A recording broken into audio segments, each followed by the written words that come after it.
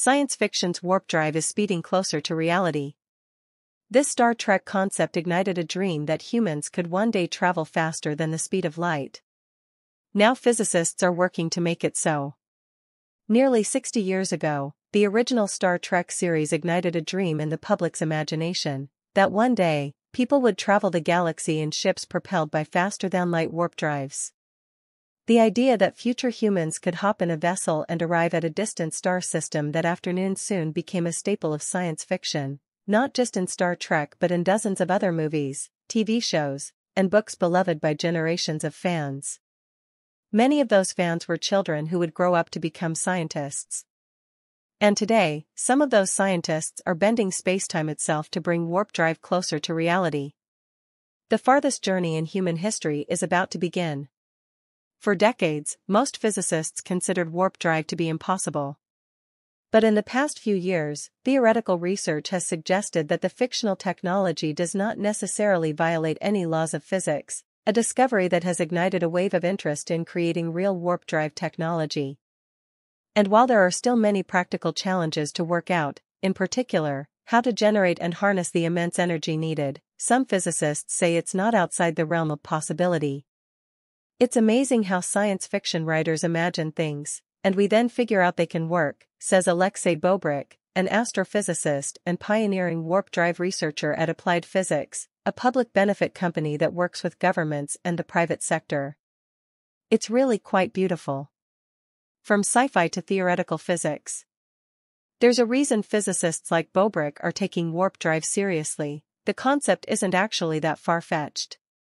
Compared with other sci-fi ideas for moving faster than light, like wormholes and extra-dimensional hyperdrives, warp drive is the easiest to make compatible with known physics, says physicist and science communicator Sabine Hossenfelder, who regularly shares new warp drive research on her popular YouTube channel. In science fiction, a warp drive is a propulsion system that creates a bubble of spacetime around a spaceship. That bubble is then accelerated to move faster than the speed of light. Taken at face value, this may sound impossible. After all, according to Einstein's theory of relativity, objects in our universe cannot be accelerated beyond the light-speed barrier. But spacetime itself can bend or warp at any speed. Star Trek science advisor and astrophysicist Aaron McDonald says it's useful to think of spacetime as a fabric within which objects, from stars to spaceships, are embedded. If you wrap your ship in the fabric of spacetime and then that fabric goes faster than light, carrying you with it, that's actually not breaking any laws of physics, says McDonald. Hibernating humans? The race to unlock a sci-fi superpower.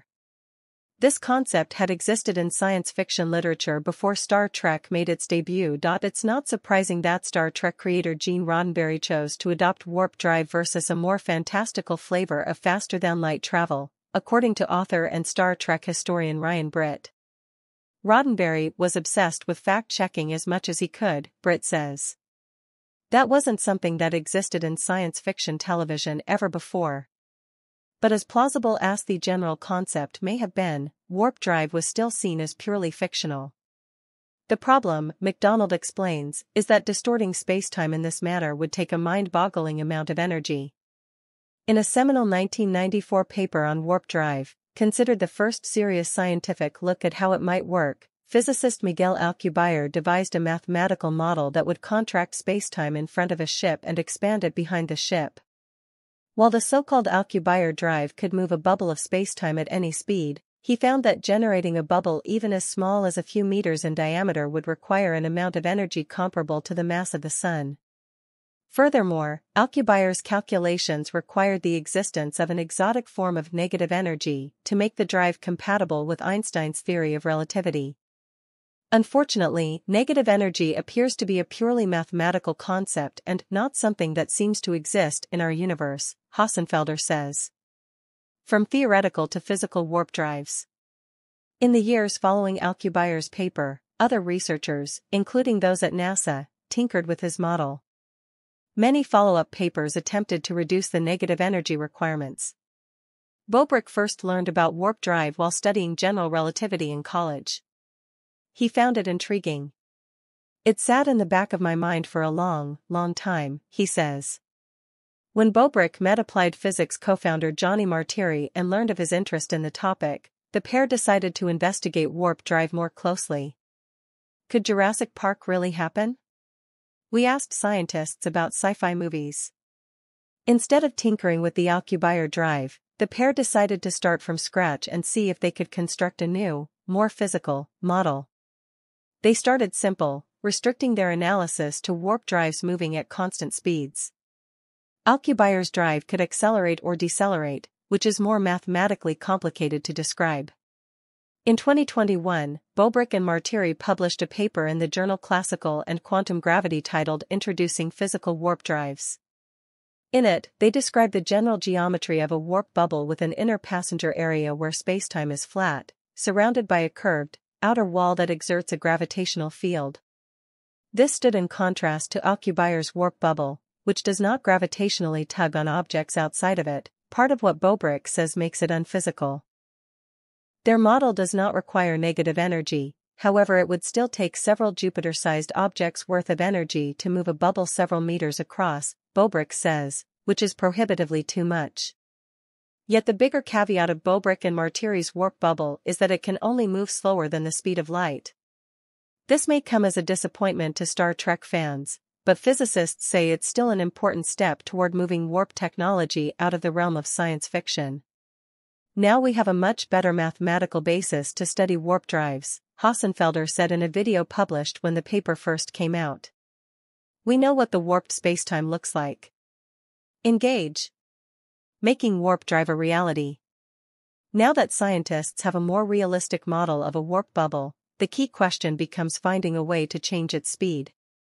After all, in a hypothetical future where warp drive is used for space travel, bubbles will need to speed up, slow down, and come to a stop to let passengers on and off a ship. Describing that whole process is quite crucial, Bobrick says. More theoretical work is also needed to reduce warp drive's energy needs. Even with a hypothetical, futuristic energy source like cold fusion on hand, producing several planets' worth of energy is likely unfeasible.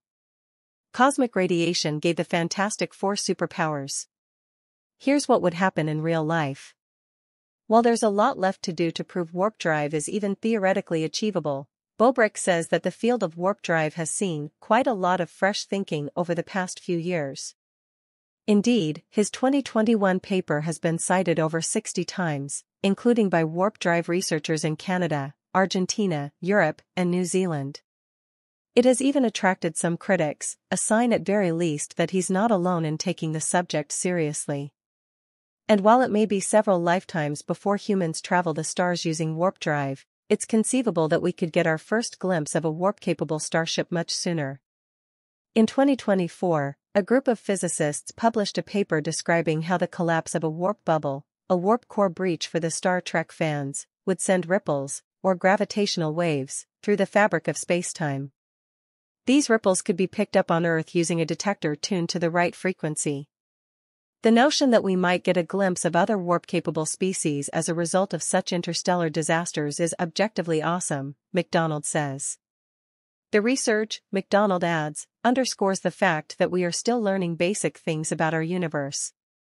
It was only a decade ago that scientists confirmed the existence of gravitational waves, caused by colliding black holes and other incredibly energetic events, a discovery that proved beyond the shadow of a doubt that spacetime is being warped constantly.